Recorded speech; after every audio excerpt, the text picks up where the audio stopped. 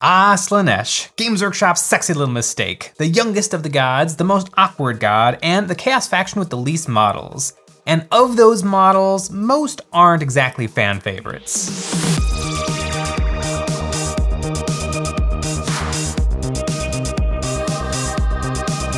Hey guys, Jay here, welcome to Eons of Battle. In the world of Warhammer, evil comes in 4 flavors. Well, there is a 5th one, but we don't talk about that one. The 4 flavors are Khorne, the god of war, murder, rage, and battle. Tzeentch, the god of change, sorcery, fate, and hope.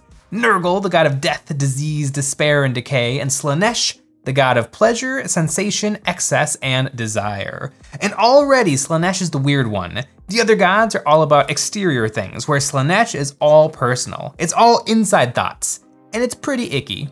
Games Workshop has been in a circling pattern around Slaanesh for a decade, deciding what to do with them. Their lore is pretty hardcore, but the models are so-so. Some of them are incredible, like the Keeper of Secrets, and some are the Daemonettes. I don't think they're bad, just a little bland. With wavy Medusa hair and crab claws, these are obviously minions meant to be masked, but that's part of the problem for me. Daemonettes right now feel a lot like the Necrons did in Warhammer 40k's 3rd edition. They have a very small amount of admittedly dope lore, but no real personality. Nothing that makes them into a civilization to get invested in. They're just a mysterious force. Daemonettes are warp spawn, but they're also just fellas. Like they have their own opinions and beliefs. They're conscious beings, not a monolith of pale-skinned crab ladies. So what if Daemonettes had some personality? Keeping their lore of androgynous temptresses, the handmaidens of the Prince of Pleasure, while also letting them develop some history and culture of their own. Well, we did that, introducing the Warriors of Paradise.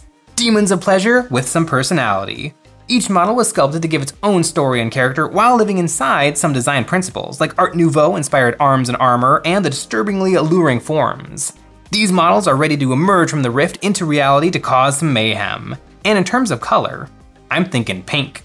I primed my gals black and then gave them a zenithal of white paint. This will be a great undercoat for some speed paint. I put a magenta speed paint all over the flesh of these Warriors of Paradise. This will give me a vibrant magenta on all the raised areas and a dark warm purple in the recesses. Then I watered down some pink and began to highlight the warp spawn flesh, painting on highlights, adding more and more pink until the skin was looking bright, like a bubblegum pink. Then for the armor and cloth, I painted on a dark blue speed paint, and then once that was dry, I did the same as with the pink, making up a blue and painting on highlights over top of the speed paint. It got me about 80% of the way there, so just a few brush on highlights and it was perfect. I painted more speed paint on the horns using a bone color, and then on the weapons I painted on earth color in preparation to turn them into some bright gold. I used a bright yellow as a highlight color, painting this on the tops of these things' weapons and armor. Then for the eyes, although black eyes are the norm, I think a big white glowing pupil will add some life to these faces. This was quite the task on the one head with 9 eyes. These demons come with 17 different head options, ranging from rather normal to really weird, so every creature is unique. Now with my Slaaneshi Knights complete, it was time to give them some regal bases. And for this, I'm gonna need the greatest cereal of them all, Kellogg's Special K Red Berries. I cut this up into 1/2-inch cubes and then glued these down to the bases, shiny side up. After a black prime, I was ready to make some fake marble. I sprayed on some gray paint, making random uneven patterns. Then I took a wet wipe and pulled it apart a little bit. Then I set it down over top the bases and sprayed on some gray from above through the wet wipe. After gray, I did some gold, then some blue gray, then some pure white.